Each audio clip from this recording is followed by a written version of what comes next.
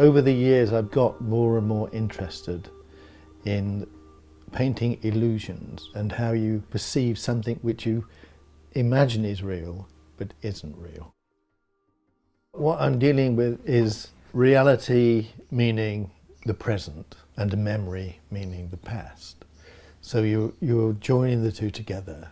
Everybody does that really. You can't not do that. But people often do it without actually thinking about it. All my paintings in the last few years have dealt with looking very minutely at the landscape. So you look at the landscape and you see more and more and more things the more you look. The way that I choose to paint, I hope reflects that way of looking through things and past things and into things.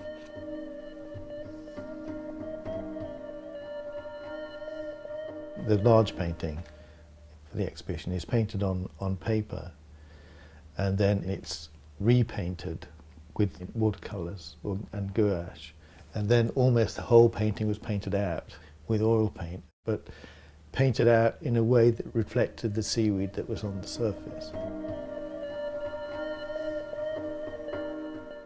There is a series of small leaf paintings which are almost botanical studies.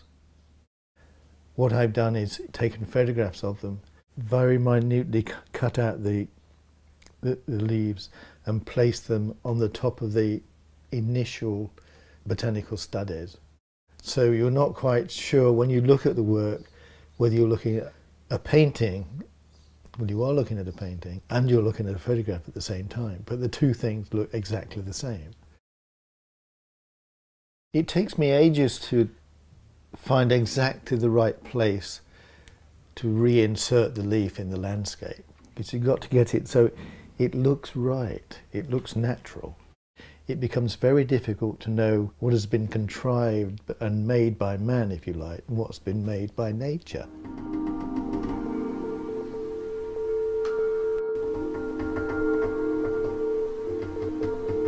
I've been doing Cornish stone paintings for 10 years. They've evolved over that period. What I normally do is place the stone on the painting and then paint them very meticulously on the painting. What I did recently was take a photograph of a stone, and for some reason it came out a really weird colour, but very, very beautiful. So I started painting the stone from the photograph, which wasn't quite the same colour as the stone in actuality, but it almost told you something more about the stone than the real stone. And so that's what these paintings are about.